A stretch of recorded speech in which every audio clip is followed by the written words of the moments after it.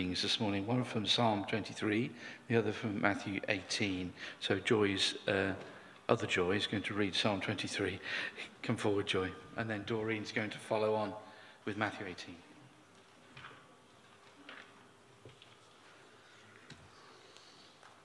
Good morning. Are we all happy? We have the Lord on our side? Yes. We've already sung this psalm this morning, and it's a wonderful psalm I think many of us would know. So here I go. It's Psalm 23, a psalm of David. The Lord is my shepherd, I shall not want. He settles me down in green pastures, and he leads me beside the quiet waters. He brings me back and causes me to repent. He guides me in paths of righteousness for his name's sake. Even though I walk through the valley of the shadow of death, I will fear no evil. For you are with me, your rod and your staff, they comfort me. You prepare a table before me in the presence of my enemies. You anoint my head with oil, and my cup overflows.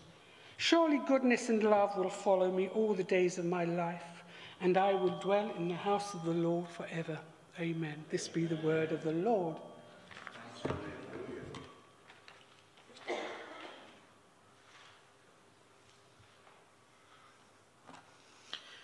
The second reading is taken from Matthew chapter 18, verses 10 to 14, and can be found on page 985 of the Church Bible. The parable of the wandering sheep. See that you do not despise one of these little ones, for I tell you that the angels in heaven always see the face of my Father in heaven. What do you think? If a man owns 100 sheep and one of them wanders away, will he not leave the 99 on the hills and go to look for the one that wandered off? And if he finds it, truly I tell you, he is happier about that one sheep than about the 99 that did not wander off. In the same way, your Father in heaven is not willing that any of these little ones should perish. This is the word of the Lord. Thanks be to God. Dean's speaking this morning, so let's pray for him as we come to this preached word this morning. Father, we do thank you for Dean. We thank you for his enthusiasm for your word and his desire to preach it. And we pray, Lord, that you will bless him as he brings this message to us this morning. Lord, may we have open hearts to receive it, hearts that are softened by you. Lord, that you may be at work in us through the power of your word and by your Holy Spirit. Lord, that we may understand and that we may grow in the likeness of Jesus. We pray for your blessing now upon Dean. In Jesus' name. Amen. Amen. As you know, I've been going through a series on the Good Shepherd, and this is the third in the series. There's one more left, and I think it's about a month's time. And so I kind of read this book by Kenneth E. Bailey, and it kind of really I've always had a fascination of the lost sheep. Perhaps it's because I, like everyone else, are lost sheep, or at least have been, during our walk on this planet. And it just kind of says quite a lot to me. I'm hoping you kind of pick some of that up as well. I have found this sermon particularly difficult to write. And I have been convicted of a number of sins as I've prepared this. So, you know, God's word is a double-edged sword. And so if you might find little bits of this painful and a bit sharp, I have also had to repent of a number of things. So, and that's a good thing. You know, we have a loving Father. He loves us very much. And because of Jesus, we can have confidence through him that we are saved, we are forgiven, and that God wants us to be with him, actually within his warm embrace. Okay. So I started off by Sermon 1 was looking at Psalm 23, and as King David identified God as his good shepherd. And like everyone, like us, we kind of reflect back on our life periodically, and David did the same. And he reflected how his heavenly Father had provided for him, looked after him, and had led him like a real life good shepherd. And my prayer is, I hope that we will know that for ourselves as well, that we will know that our Heavenly Father is a good shepherd for us. I then looked at the sermon too last few month or so ago, the prophetic account of Ezekiel, who picked up David's psalm and added bad shepherds to it. And God used Ezekiel and spoke of a time when he would replace these bad shepherds and place over them one shepherd, my servant David, who would tend them and be their shepherd. In essence, he is predicting for the time of Jesus. I then, during that sermon, talked about the New Testament, and that was Luke 15, where Jesus is having a discussion with the Pharisees about table fellowship. And in essence, is what kind of people should we associate with if we really want to be holy and please God? Jesus identified himself through that parable of the lost sheep he identified himself as that good shepherd in Psalm 23, and that his missionary purpose was to save all lost sheep. So we have here that Jesus is actually using the parable of the lost sheep, and he is speaking at this point to the Pharisees. And he's speaking particularly because they had kind of ignored all those people who were outside their clique. And he was saying, look, you've got it wrong, guys. Now, Jesus is a very good preacher, and he's able to use and adapt that same metaphor, the lost sheep, to teach different audiences how to live authentic, godly lives. As I said, Luke 15 is Jesus, recording what Jesus said to the Pharisees, who are currently despised and rejected people like tax collectors and the common people. The Pharisees tended to view these people as kind of, well, not really lost, but kind of they had no hope. And unsurprisingly, the tax collectors and a lot of these common people thought they had no hope either. Hardly surprising when the Pharisees had told them this for many, many years, because you weren't like us. You didn't have any, there weren't any hope with you. You had no hope. But Jesus' mission was to communicate that their lives were not one of hopelessness, but instead that he was their hope of reconciliation with God. And in fact, this was the very reason why he was living amongst them at that very time. He also called those Pharisees and his disciples to be like him and to seek out those lost sheep. And that was effectively the Great Commission. Now, today's sermon is really looking at Jesus talking to his disciples. So he's still going to use the lost sheep. So before he was talking about the Pharisees, the religious community. Now he is speaking to those who are around him. In many respects, we are also his disciples. And he also speaks through the lost sheep to us as well. There are two parts to this sermon. The one is about what do we mean by the little ones, who we're not to despise. And part two, I want to talk about the significance of the one and the 99 in the parable of the lost sheep. So that's where we're going this morning. Okay, number one. Who are the little ones we are not instructed to despise? Now, in the first year of Jesus' ministry, he was followed by large, adoring crowds. And Mark 1:45 says that Jesus was so popular that he could not openly enter a town, but was obliged to remain in the countryside, and that people came to him. Many people decided to follow him.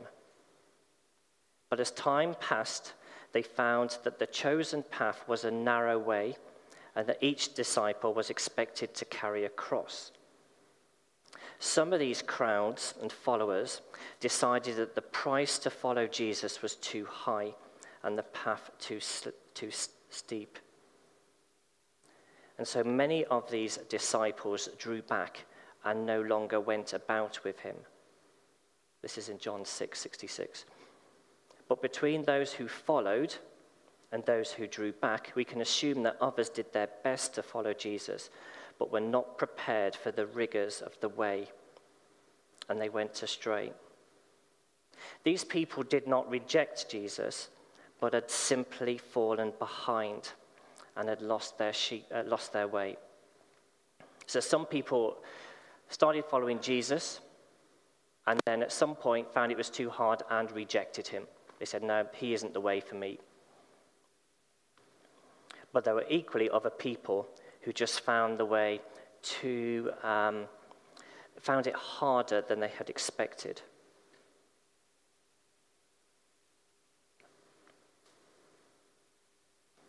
So Matthew 18, verse 10, there's a question really. Who were the little ones that Jesus was telling his disciples not to look down on? The little ones were those people who had strayed because they weren't able to keep up with the other sheep. These were the people who had found that following Jesus, or the Christian faith, if we're talking about nowadays, was harder than they first thought. They were referred to as the little ones, not because they were very young people, but because of the assumptions made by others, members of the community of faith, or the Christian community, as it were. The sheep had strayed, and as followers of Jesus, they needed help. These people were not dropouts. These little ones were not dropouts. Apparently, some of Jesus' followers were saying, if they can't keep the pace, too bad. We must press on. It is easy to despise those who slow you down and need special attention. Not so with Jesus, the Good Shepherd. Now, this kind of really convicted me when I kind of started to prepare this sermon and read about this scripture. And it made me think about, what about my attitude to the little ones? Sometimes when I go on walking holidays, I tend to kind of be right at the front, and I kind of press on, and I tend to rush. Of course, other people don't find it as easy. And I'm trying to think about my attitude towards that, which has probably not been very godly, and I've probably been very unsympathetic. And yes, I haven't been very sensitive to those around me. And I think we can kind of do that sometimes in our Christian faith.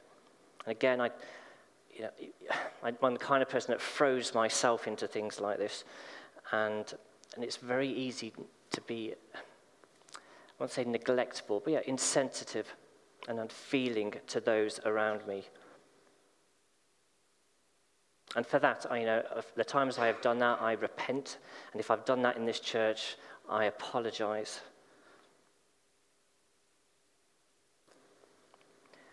There are many others in the church, and this may be, maybe something that other people need to repent over in this church. And later on, I'm just get you to reflect on that. What is our attitude to those people in the church that have a slightly different journey than ours, who perhaps don't necessarily make the progress that we think they should, or perhaps are taking their journey a little bit more slowly? What is our feelings towards that? I might come back to that later on. So what does Jesus do with the little ones who have lost their way, who perhaps have been a little bit left behind, who can't keep up with the pace? We can easily make wrong assumptions about who those little ones actually are. After all, were not Jesus' disciples also example of little ones who had lost their way? Did not Peter deny Jesus 3 times, despite boasting that he would never reject Jesus? Did not Thomas vehemently doubt Jesus' resurrection? Did not the 10 disciples run away in the Garden of Gethsemane and were not heard again until Easter morning? did they not also stray from the path? We can make assumptions about those who we think are who are most secure in their faith and seem to be racing on with boldness and confidence. But as Proverbs 16:18 says, pride goes before destruction, and a haughty or arrogant spirit before a fall. So what is Jesus' response to such people? Well, if we looked at what happened to the disciples in John 20, verses 19 to 23, when the disciples had locked themselves into a room, so they had fled. And this is basically Easter Sunday. I think it's during Easter Sunday. Jesus appears in their midst. So they'd locked themselves into a room, and Jesus appears. So what takes place? Well, the disciples had probably expected a tongue lashing. Jesus had every right to despise these little ones. Where were they when Jesus needed them the most? Hadn't they broken the bonds of loyalty with him by running away and denying them? How would we have responded if our friends and those who meant most to us responded this way? So how does Jesus respond? Peace be with you. That's what Jesus says to them. They were frightened, they were insecure. Jesus comes into their presence. They were probably all over the place in their minds. What does this mean? How do they feel in terms of how they treated Jesus? And he just cuts through all that, and he says, peace be with you. And what was the reaction of the lost little ones? This is John 20:20. They were overjoyed. The times where we kind of get lost, we get left behind. You know, Jesus, he's going to say, peace be with you. And like that parable we'll look at later on, he rejoices when he finds those lost sheep. The times that we kind of get left behind, or we wandered off, or we wandered to new pieces of grass, which is kind of Psalm 23. And we feel we've been left alone. Jesus comes alongside us and says, peace be with you.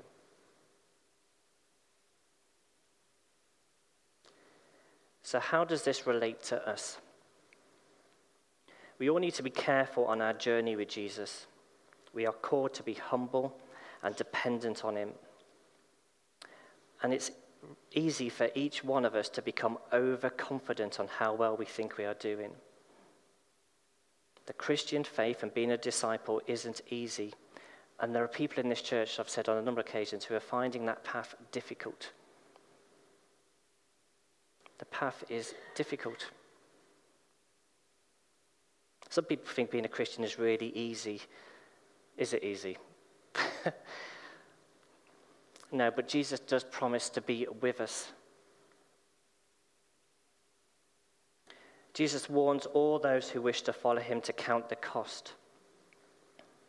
He also tells us that the path is narrow and not wide, and there are highs and lows on that journey. And we are encouraged to follow the Good Shepherd and to place our trust in him like King David did in Psalm 23. Just trying to think, my eyesight's not great. Even though I walk through the valley of the shadow of death, I will fear no evil. Why is that? For you are with me, and your rod and your staff, they comfort me. I would have talked in Sermon 1, Jesus doesn't promise us an easy life, even though every single one of us would really, really like an easy life. And some lives are easier than others. But he promises to be with us. I will fear no evil, for you are with me. Jesus also teaches us not to despise those whose journey is slower or different than our own. As we will see in the next section of this sermon, we are to be a community of faith, not individual sheep. And maybe the problems that we sometimes experience because we are individual sheep and not a community. The challenge for all of us is John 20:21. As the Father has sent me, even so I send you. Having seen yet again how he found and restored wayward sheep, Jesus commanded his frightened disciples to follow his example. After all, they were strayed, and they were gathered, and they were reconciled, they were commissioned, and they were empowered and sent out to do likewise. Abandoning the faith is not part of this picture. In a way, I think sometimes our own examples, when we become lost, our experiences of Jesus are helpful to others. And they're probably there also to keep us humble as well. Okay, part 2. What is the significance of the 1 and the 99 in the parable of the lost sheep? So you want to flick over? Yeah, thank you. So it starts off by saying, verse 12, what do you think? If a man owns 100 sheep and one of them wanders away, will he not leave the 99 on the hill and go looking for the one that wandered off? What do you think about this parable? Is Jesus being very irresponsible here? He's left the other 99 sheep to go after the lost little one. It's the lost one that has gone astray and fallen behind, not the other 99. And where has Jesus left those 99 sheep? On a mountainside, in the open. They aren't left securely in a pen. Doesn't this sound a little reckless to you? Does this sound a little like Jesus as being a bad shepherd? I'm going to do something a little bit radical here because I want to give you a little bit of thinking time. I want to sit down for a couple of minutes, discuss with the person next to you what your gut instinct is about that parable. What do you think? That's what Jesus says, verse 12. What do you think? Question mark. What is your gut instinct when you hear this parable? Right, 2 minutes, speak to the person next to you and I'll be back up.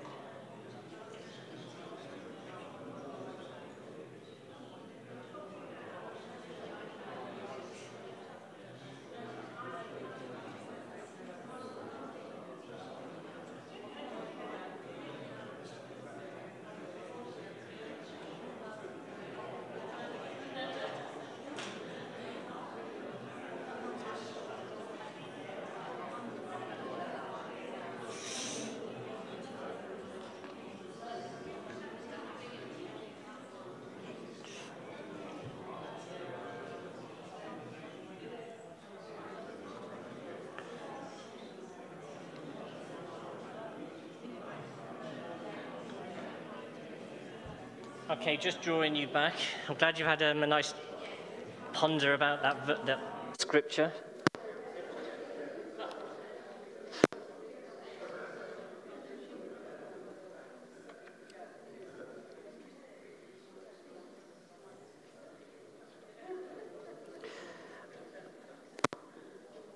I think it does sound like Jesus has been reckless. We know it can't be just that because he's Jesus, he's the good shepherd. So it's almost like a little trick in our times because we've kind of probably heard sermons about this passage before. We've read it ourselves probably a number of occasions. So it's not quite the same as when Jesus would have spoken to his disciples when he read to them this story. Because it does. It's almost like your gut instinct doesn't sound quite right, does it? Going after the one. What about the 99? What about them? What is Jesus doing about them? Now, Jesus could have easily told a story about a shepherd who counted his flock at the end of the day. And then he found one missing. And so he securely housed the other 99 in a nice little pen, and then went over and sought out the lost sheep. But he didn't do that. So he really did want to kind of talk about them leaving them perhaps in the open on the mountainside. Yeah, the 99 on the hill. So why is he doing that? There's got to be a message in here. There's something he wants to communicate. Now, in the book, The Good Shepherd, by Kenneth E. Bailey, which is where a lot of the sermon has come from, Kenneth Bailey gives an account of his friend, Dr. Andrew Roy, who was serving in China as a professor under a Presbyterian church. And in 1948, the communists came to power, and within a few weeks, Dr. Roy was arrested and interrogated for 2 years before being allowed to leave. Dr. Roy's story goes like this. During his interrogation, his communist inquisitors kept trying to convince Roy that the teaching of Jesus were vastly inferior to those of Marx and Chairman Mao Zedong. Jesus' parable of the Good Shepherd was prominent in those interrogations. The communists insisted that to leave the 99 in order to go after the one was irresponsible. That's what the communists think. They think Jesus was being irresponsible because the individual had only value as he or she contributed to the people. Jesus left the herd exposed to danger and thereby, according to the communists, failed in his primary task. He irresponsibly risked the safety of the 99. Now there's a thought, isn't it?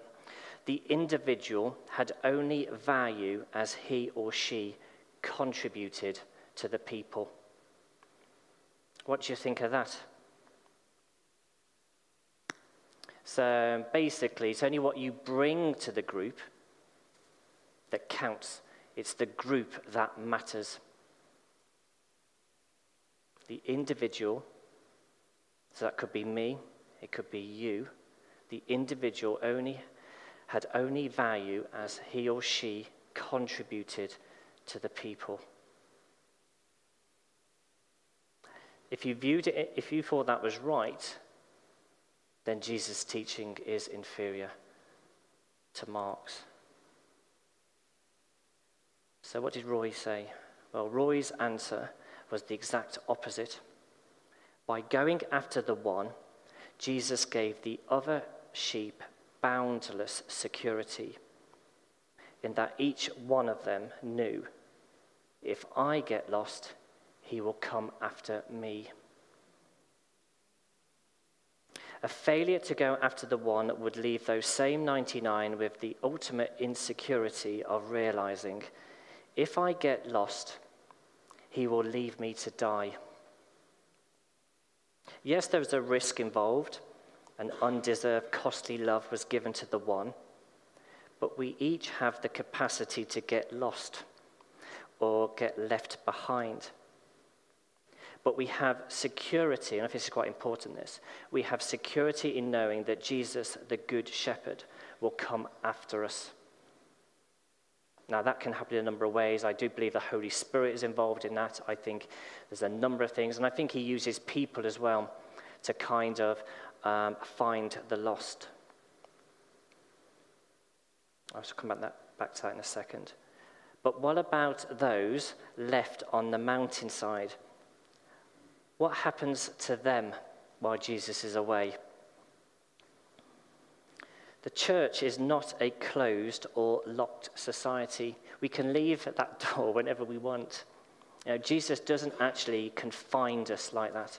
There's no kind of barrier. We're not locked in. We are a coming together of a group of individuals. And there are 2 points I want to make which we need to think about as a community of faith, as Christchurch. The first one is that Jesus trusts us with his absence.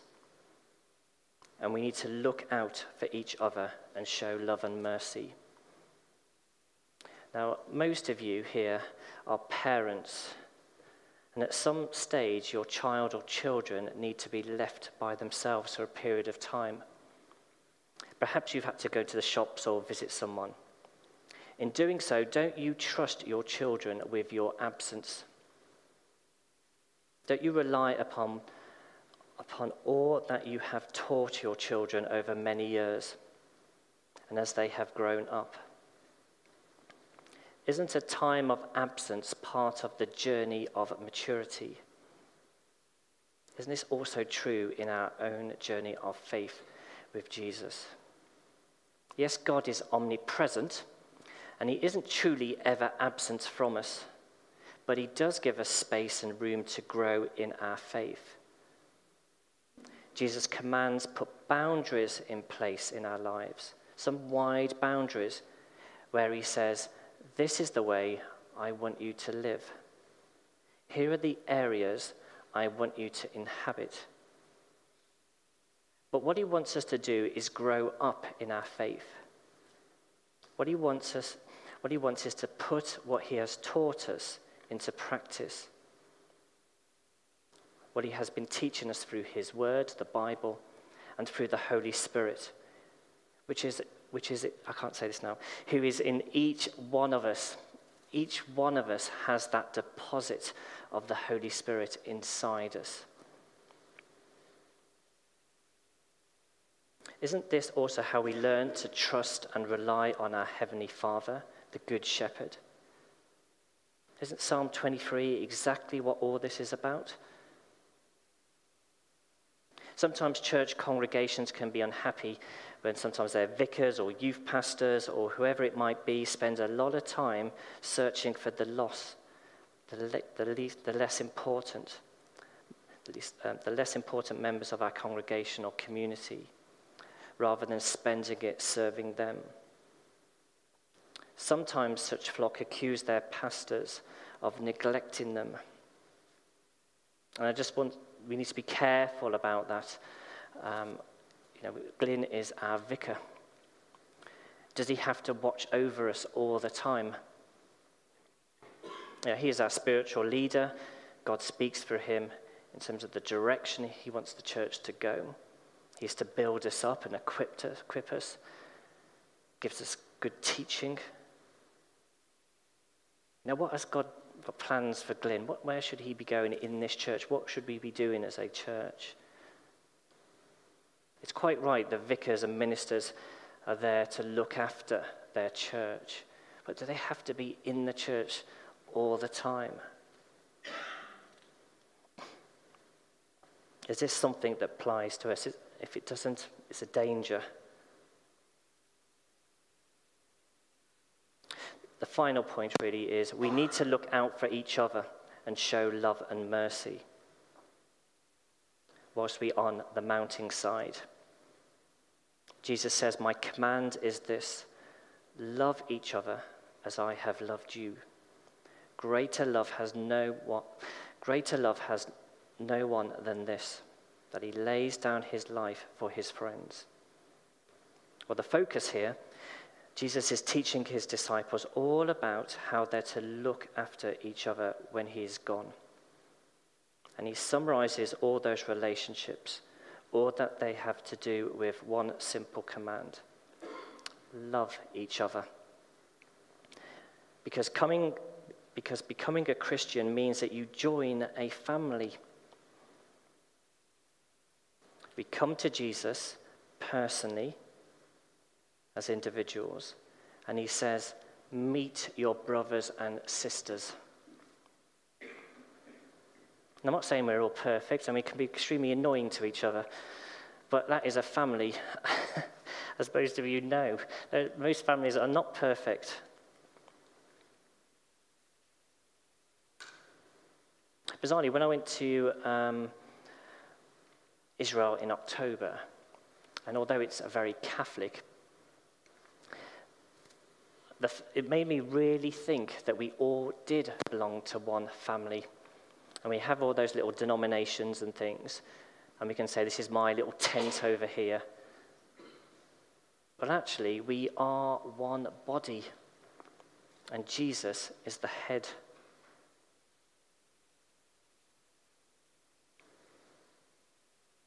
Becoming a Christian means that you join a family.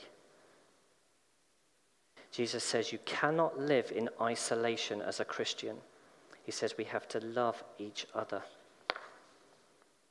Now, I think sometimes Christchurch struggles with this. So why do people find it difficult to love one another? As I say, I've had to repent quite a lot of this, as I'm kind of saying, this is hard for me. Because people often lack grace and mercy for one another and harbour unforgiveness in our hearts. What is true godliness? It's being like God himself, merciful. If we truly want to be blessed, both individually and as a church, we need to be merciful with one another. In Matthew 5:7, Jesus says, "Blessed are the merciful, for they will be shown mercy." How do we make people feel who have let us down or hurt us deeply? Do we make them feel guilty, or do we show graciousness? When we show graciousness towards those who have been unkind or unfair to us, we show how much we want of God. But if we seek to punish them or make them feel guilty, we show how we don't want God as much as we thought we did. True graciousness, showing mercy, is letting people off the hook. You don't even tell people what they did to you. After all, that is gossiping. True graciousness is not reminding people of their faults, their failures, or their past. As R.T. Kendall says, it's about letting them save face. Being godly is not giving justice what they deserve, but mercy what they don't deserve. So why should we be mercy? Because it doesn't seem fair, does it? Why should we be merciful? Again, coming back to Matthew 5, verse 7. Because Jesus says that you will be shown mercy. The mercy that you show will follow you. That's Jesus giving us the motivation to do this. He's appealing to our selfish self-interest. And actually, there's quite a lot of things in the Bible that, God knows we are made of dust, and he knows we are sinful. And there's a lot of things in the Bible about our self-interest. Do it because you will get a benefit from it. Luke 6:35, love your enemies, do good to them, and lend to them without expecting. Lend to them without expecting anything back. Then your reward will be great. If you do this, your reward will be great. If you are merciful, you will be shown mercy. It's all about self-interest here. It's amazing that God often appeals to our self-interest to get us to do things. What about that dangerous prayer, the Lord's Prayer? We tend to rattle through that. It's an extremely dangerous prayer. And I think we take it extremely lightly. Forgive us our debts as we also have forgiven our debtors. I'm not sure we should really say that unless we mean it. This is a petition and a pledge. It's a petition to God for him to forgive our debts, and it's a pledge as we also have forgiven our debtors. God is merciful to us individually. We are to be merciful in response to his mercy towards us. Okay, drawing the sermon to a close. It's been quite a heavy sermon. Right, the focus of Matthew 18 was very much about grace and mercy. See that you do not look down on one of these little ones. It's all about showing grace and mercy to those within our community whose faith is perhaps less than ours or who have fallen behind. Jesus says that each one of us is capable of falling behind, and he invites us to go out with him to seek the lost within our fellowship and community. Each one of us is worth the cost and risk of going out and bringing back home. Jesus also trusts us with his absence. That's how we grow in faith, and we trust in him, who is our good shepherd. Today's sermon was also an invitation to look within ourselves, to prayerfully consider how godly we are individually and corporately as a church. Let each of us learn to show mercy to one another and not hold grudges and unforgiveness in our hearts, because we will be blessed when we do that. Let us also be a little less precious with each other and show grace and love to those who hurt us. Today's sermon was a call to be truly godly. Are we up for that, Christchurch? Amen.